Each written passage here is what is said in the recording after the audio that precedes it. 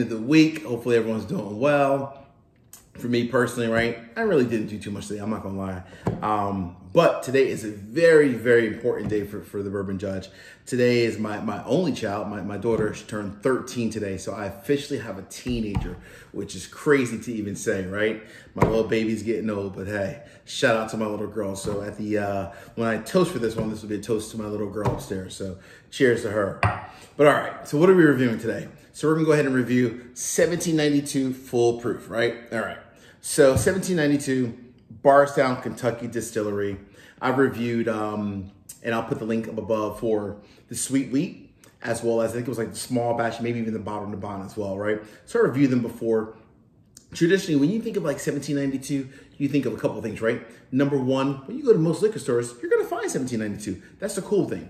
Number two, the price point for majority of their products, right? With the exception of one or two, is pretty much always right at MSRP, anywhere from $30 to $50, right? No more, no less, for the most part. A couple exceptions, a couple one-off ones that are a little bit harder to find, yes. But the majority of the ones that they produce, they're small batch, they're single barrel, they're bottled and bond. You're always gonna find those at MSRP. Even this one right here, which the MSRP on this one is $50. I've always paid 50 bucks for it. I've seen it a couple dollars more here and there, but not really more than 60, right? That's a good thing, right? You can find it and it's at MSRP, right? Can you believe that? MSRP. I know. It's sad that we actually may be happy when we find something at MSRP. That is bad.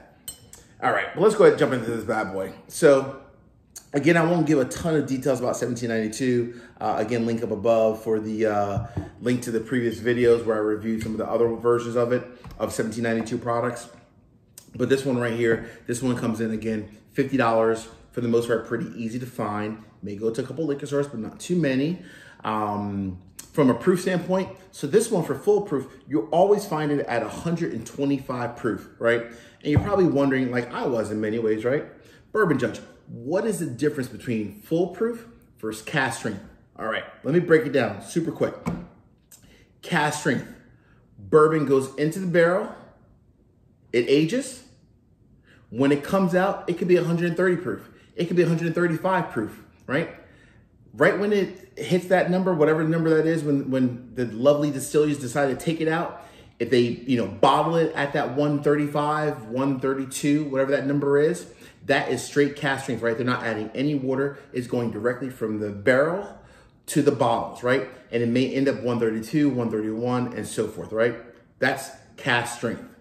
What full proof does for 1792 and some other distilleries, when they market full proof, basically they're putting the bourbon into the barrels at 125, which is for the most part standard. Some companies do a different number, but the standard, the industry standard is typically 125.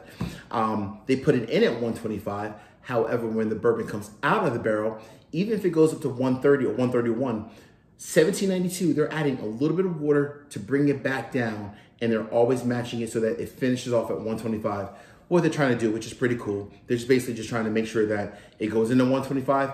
They're trying to make sure that it comes out at 125. That's kind of like their little thing, right? It's cool. At the end of the day, it, for the most part, really is like a full proof, almost cask strength type bourbon, right? It's typically going to pack a nice little punch, and you know what you're getting, right? All right. So let's go ahead and get into this nose real quick and the color. From a color standpoint, nice, lovely dark brown, right? Very nice. I mean, this is like a true like dark brown, maybe a little bit of mahogany red in there as well. Kind of all blended together, very nice. All right, not bad at all. So from a mash bill standpoint, this one comes in at 75% corn, 15% rye, so it's like a high rye, and 10% malted barley, right? But what I like on the nose of this bad boy is, three things stand out. Number one, hold on. Maple syrup. Number two, almost like a blackberries or blueberries. And then number three, your traditional like caramel and brown sugar kind of all blended together, right? But those three things really stand out for the most part. Whew. Came in a little hot there. All right. Not bad. All right. Not bad on the nose. Well, as I said earlier, cheers to my baby girl, turned 13. Cheers to her and everyone else out there. Thank you guys and gals for watching the video. I will say at the end, I want to put up something a little special. Just a shout out to folks that recently joined and subscribed to the channel. So a nice little shout out to them. I'll add that at the end. Make sure you guys check that out. But cheers to everyone out there, right? Appreciate you guys and gals.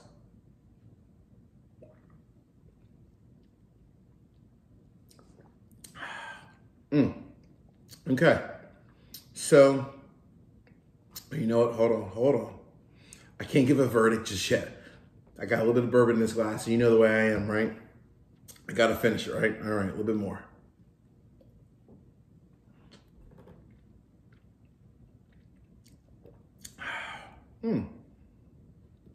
Whew.